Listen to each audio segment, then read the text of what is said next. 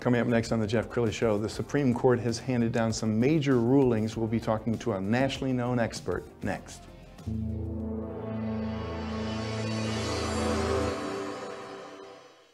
Many are predicting that the worst is yet to come, which is unfortunate, said one person here.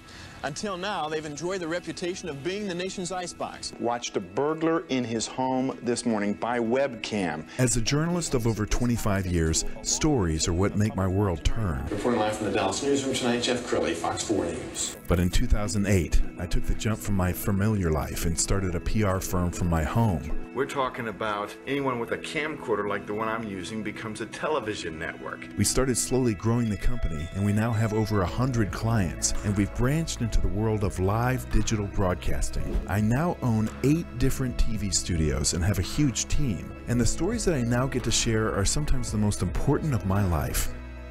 Life has a funny way of coming around full circle. This is the Jeff Crilley Show.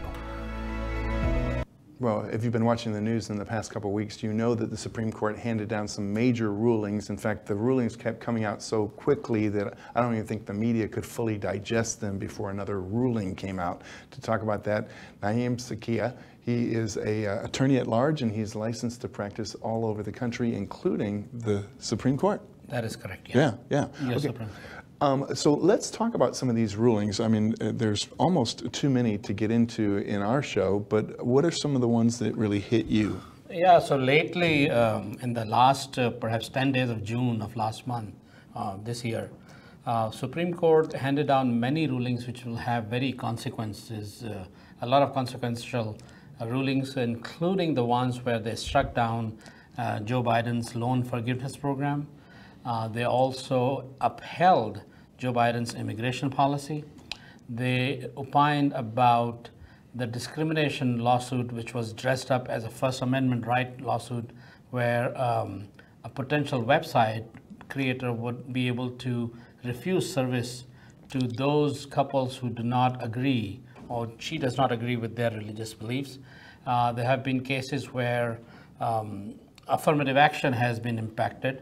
So there are so many cases which have such a large impact, or the potential of having a large impact on the US society, that I think that is something which has to be looked at, which has to be understood by the public at large, so that, as they say, the voting and the votes which are cast have consequences. So when we go into the voting season next year, we basically have full information about who we want to support and how we want to live our lives. Sure. Well, let's take one of them, student debt, because that impacts so many Americans. What's your feeling about what the court did? Well, so Biden administration, Joe Biden, when he was campaigning for presidency, he basically made a promise that he is going to help a lot of people who are literally drowning under the education college debt.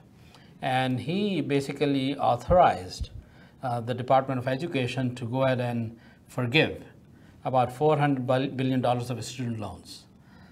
He was sued, and the court has struck basically a fatal blow to that program, where they said that the Department of Education is authorized to modify the loan program, not completely change it.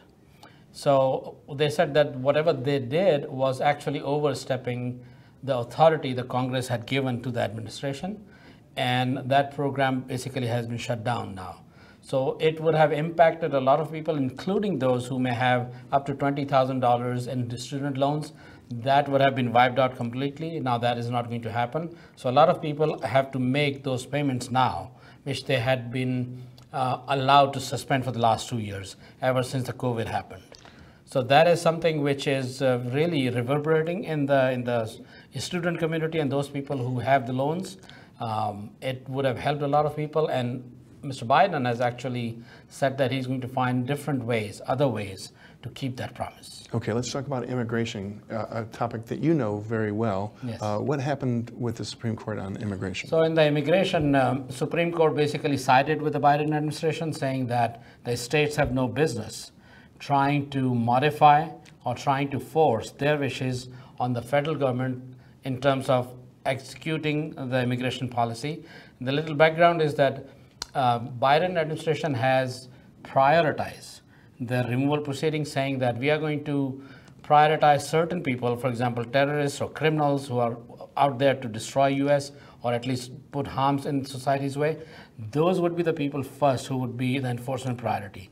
And the other people would be at the lower level of that priority. The states of Texas and Louisiana basically sued, saying that this kind of prioritization is illegal, or at least that's what they were hoping to get declared. And they were saying that the administration should not be able to prioritize. They should actually enforce the immigration removal orders or laws against everybody.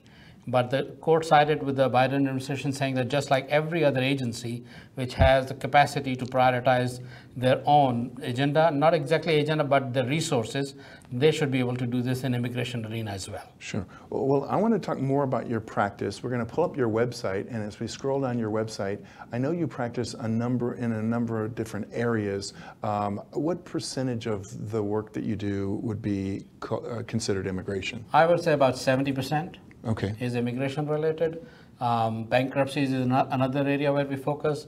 Employment discrimination, or the discrimination against people who are protected in employment places or workplace environment. We represent plaintiffs in that area. We also do franchise law, where we basically help people branch out from their location to other locations by franchising their businesses. Sure. Now, you've been practicing since 2007. I'm going to put you on the spot. If you look at your entire legal career, is there one case that stands out in your mind, one that you feel like, man, this is why I got into this line of work? Yeah, so there was an unfortunate gentleman in Atlanta. I represented him. He was picked up by immigration for removal after spending about 35 years in the country. That case came to me back in 2010 when this gentleman was actually accused of defrauding lending institutions. You remember there was a meltdown, housing meltdown, financial meltdown, and the loans which were perhaps obtained for buying homes where people who are not qualified for that. He was an unfortunate tragedy or unfortunate episode of that situation. Where he was not allowed, in my view at least, to present his side, and somebody who was representing him before me was not able to get him the justice he deserved, and he ended up getting removed from the United States, and his family was heartbroken. So sometimes the miscarriages of justice happens when people are not able to secure proper representation. I was able to help him out. I was able to bring him back, actually. And the court actually apologized to him. Wow. By in open court, saying that a miscarriage of justice was done. There were multiple factors to that, including, for some reason, the judge who actually handed out the sentence in the beginning, she retired, and the subsequent judge who handled the case was of the opinion that perhaps the judge was too harsh on you, wow. Meaning the client. Well, that had to feel very rewarding. It did, yes. Outstanding. You're also very popular with the media. We're going to pull up the YouTube channel where you have all of these media clips, and as we scroll down this, I'm just very impressed. I know a couple of years ago you and I had a chance to work together, and you were one of those people that I could call at the very last minute and say, hey, Fox needs an expert.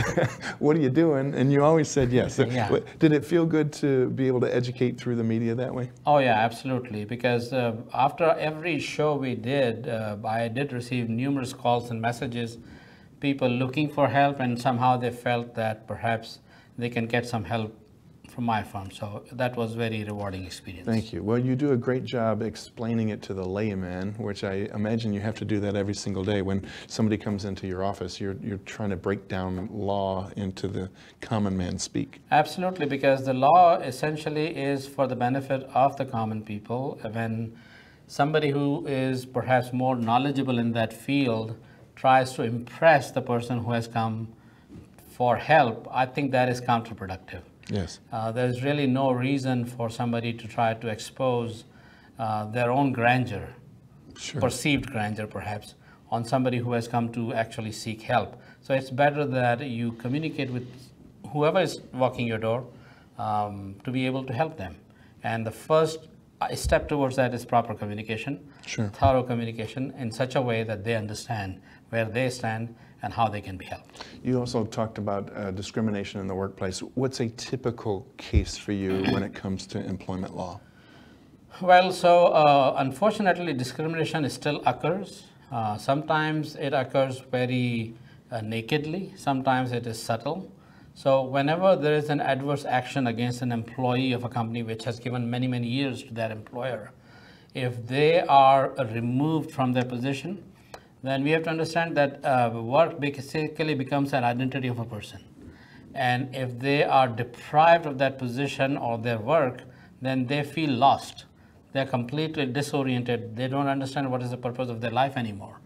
So that is the very first thing which we experience when we interact with people who may have had adverse action taken against them. So we try to calm them down. We try to basically tell them that there are other things which they can look into. There are other venues for their own expertise to be expressed. And then obviously we look at the legal merits of the case before we try to help them out. So in the little time we have left, if somebody is watching this and they say to themselves, I've just found my attorney, what is the process like? Do you get on a Zoom call with them, or you meet them in person, or what happens? So we do both. People who are local, obviously they are welcome to visit our office. People who are remote, at a distance, we do virtual meetings all the time. I think COVID has basically normalized this virtual and remote interaction. So we do basically both. It's very simple. They can communicate with us via phone or send an email or go to our website and send a message. We communicate with them, we respond to that, try to understand what their situation is. And then if we feel like we can help them, we can schedule a lengthy conversation with them in person or virtual, both. Outstanding. You've been an amazing guest. We're going to have you back again soon. We're going to end with the website, which is SakhiaLawGroup.com. The great Naim Sakhia. Thanks for coming on the show. Thank you very much for having me. That's it for now. We'll see you next time.